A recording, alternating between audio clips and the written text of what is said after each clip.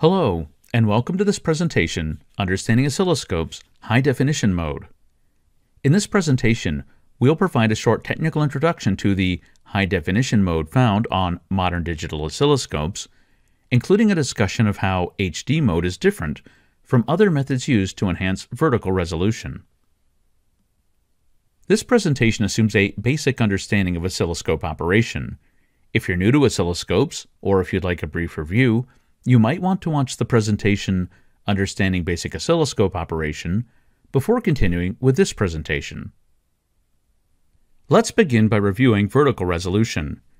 We can define vertical resolution as the smallest voltage difference that can be measured by an oscilloscope, and vertical resolution is normally specified as the number of bits in the scope's analog-to-digital converter, or ADC.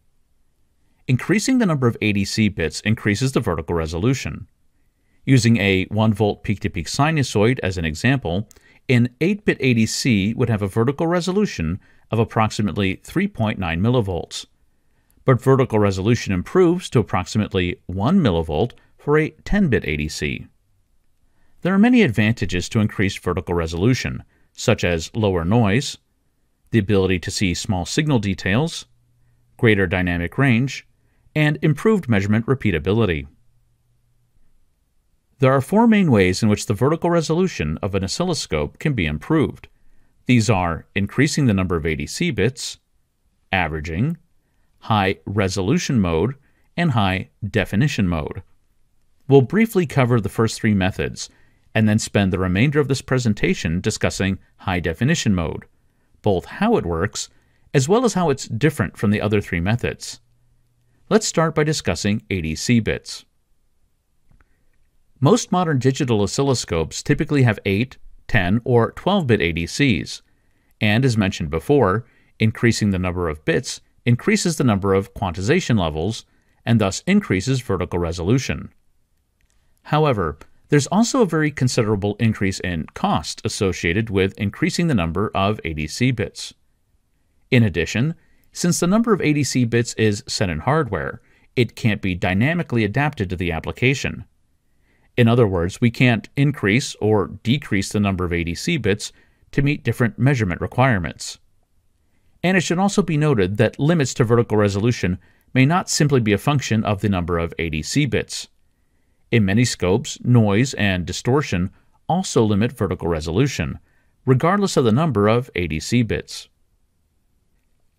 Unlike the number of ADC bits, which is a fixed hardware-defined value, averaging is a configurable method for improving vertical resolution or reducing noise. As the name implies, this method averages the waveform points of multiple sequential acquisitions. The advantage of averaging is that it can greatly reduce random noise, and thus increase signal-to-noise ratio and vertical resolution. The more waveforms that are averaged together, the greater the noise reduction. For example, any single acquisition of the square wave contains a noticeable amount of noise, but this noise is substantially reduced as more acquisitions are averaged together. Averaging does, however, require a repetitive signal with a stable trigger point. Another limitation of averaging is that it can't be used on a single-shot acquisition. But unlike the next 2 methods we'll discuss, averaging does not reduce the scope's bandwidth or the scope's sample rate. And finally, note that the scope's triggering system can't take advantage of the noise reduction from averaging, because averaging only occurs after acquisition. Another method for improving vertical resolution is something called high resolution mode. In this mode, excess samples produced by the scope's ADC are reduced or decimated by averaging samples over defined intervals. Averaging the samples in this way reduces noise, thus improving signal-to-noise ratio and vertical resolution. Averaging samples does, however, require additional processing, so high-resolution mode may reduce the overall waveform acquisition rate of an oscilloscope. Unlike the averaging we just discussed, high-resolution mode can be used on a single-shot acquisition. That is, it improves vertical resolution without requiring multiple acquisitions. There is, however, one drawback to high-resolution mode. Because high-resolution mode combines multiple samples into a single sample, it effectively reduces the sample rate. This lower sample rate then decreases the maximum signal frequency that can be accurately digitized. For example, a sufficiently high sampling rate allows our scope to accurately digitize this input signal. But if too low of a sample rate were used, the result would be an aliased waveform that does not accurately represent the analog input signal. Therefore, the lower effective sample rate in high-resolution mode will reduce the alias-free bandwidth of an oscilloscope. This may or may not be an issue depending on the signal you're measuring relative to the bandwidth of your oscilloscope, but keep in mind that the effective reduction in bandwidth in high-resolution mode is neither precisely known nor directly user-configurable. One way of avoiding these issues of reduced sample rate and unknown bandwidth reduction in high-resolution mode is using something called high-definition mode. In high-definition mode, a digital low-pass filter is placed directly after the analog-to-digital converter.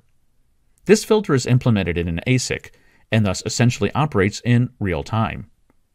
As with all other filters, this digital filter reduces bandwidth and thus also reduces the amount of noise, resulting in improved signal-to-noise ratio and improved vertical resolution in our oscilloscope.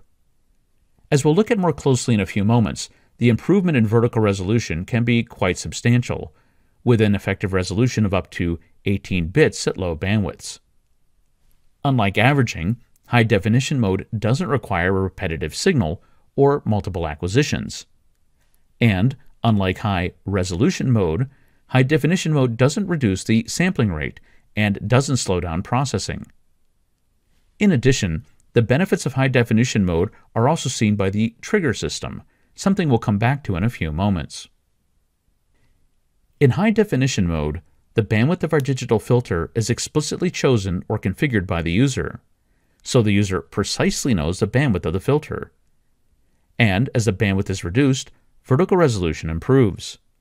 For example, lowering bandwidth to 1 GHz in this 12-bit oscilloscope provides the equivalent of a 1-bit improvement in vertical resolution. This resolution improves to 16 bits when the bandwidth is lowered to 100 MHz, and increases again to 18 bits when bandwidth is set to only 20 MHz. Note that these are only example numbers and will differ between oscilloscopes. As a practical matter, high-definition mode allows us to adapt the bandwidth to the characteristics of the signal. Another way of saying this is that high-definition mode allows users to trade bandwidth for vertical resolution. That is, we can choose a narrower bandwidth to improve vertical resolution, or give up some vertical resolution in exchange for wider bandwidth.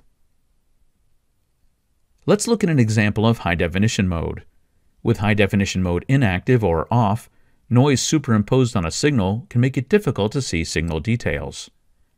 Activating high-definition mode increases vertical resolution and makes smaller signal details more easily visible. Here, a very low level of periodic amplitude modulation can be seen on the measured signal. The improvement in vertical resolution provided by high-definition mode can also aid in triggering. High-definition filtering is performed before a scope's digital trigger. This is different from high-resolution mode or averaging, which both occur after the trigger. Therefore, HD mode provides greater resolution to the triggering system and improves trigger sensitivity. The result is that triggering can now be done on very small signal features, in many cases down to a single pixel on the display, making it possible to trigger on small waveform features even in the presence of much larger waveform features. So let's summarize what we've covered.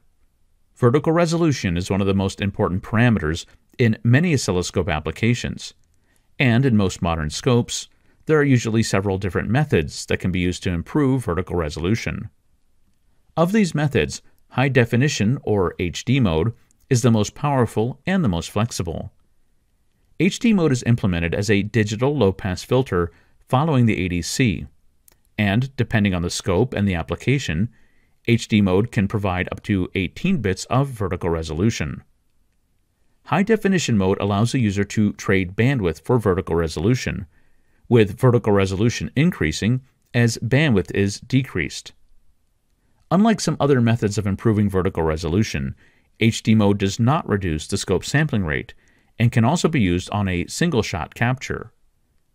And finally, for scopes that have a digital trigger, high-definition mode also increases the resolution seen by the trigger, and therefore allows triggering on very small waveform features. This concludes our presentation, Understanding Oscilloscopes High-Definition Mode. If you'd like to learn more about acquisition modes, bandwidth, or other oscilloscope-related topics, please see the links in the video description. Thanks for watching.